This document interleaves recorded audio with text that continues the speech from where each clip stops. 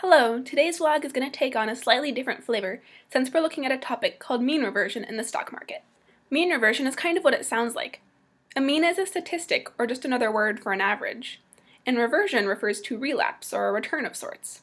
So mean reversion is like returning or reverting to an average. In social psychology, mean reversion refers to an interesting concept that when people have a really bad day, the next day usually won't be so bad.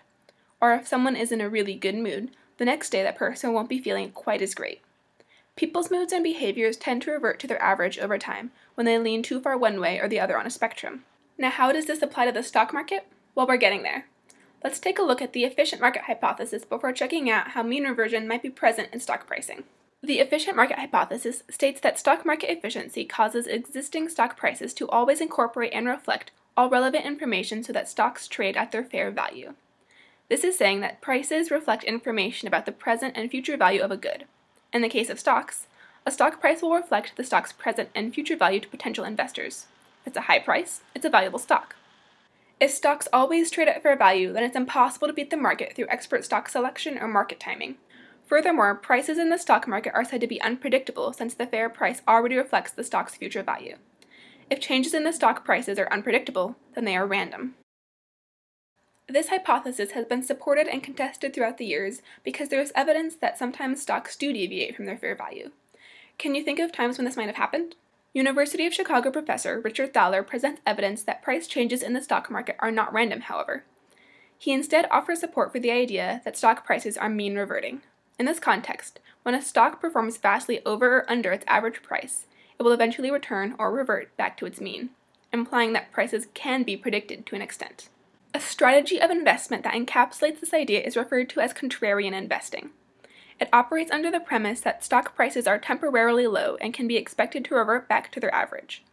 Buying stocks that have lost a lot of value can end up earning an abnormal return. That is, the return that is above the normal required return.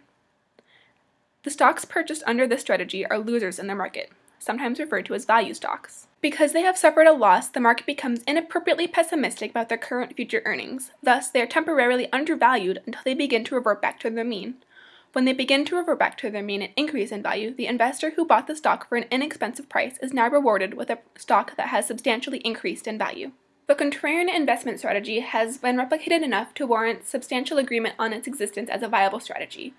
However, why it works remains controversial. Proponents of behavioral economics point to the irrational and systematic reasoning errors exhibited by investors, while other economists stand by the supposition that the strategy is riskier, thus it warrants a higher return. First, let's break down the behavioral economics view of why contrarian investing works. Then we'll look at what more traditional economists say. Behavioral economists think that contrarian investing works because when a stock's price has dropped dramatically, it gives a signal to investors that something is wrong with that stock or that it's not very valuable. With that signal, people won't want to buy the stock. The general public won't want to invest in a stock that's falling, so it becomes dramatically undervalued. Investors become inappropriately pessimistic about the value of the stock.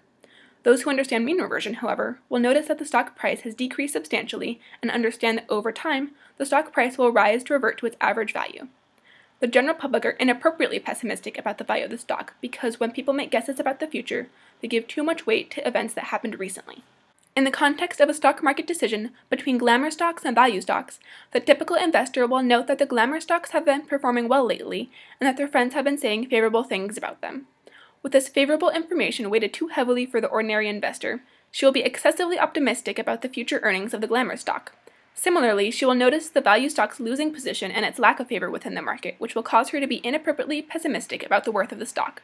The contrarian investor knows better, however, and can take advantage of the irrational behavior of investors. On the flip side, traditional theories state that if people want a higher return on their stocks, they will have to cope with higher risk.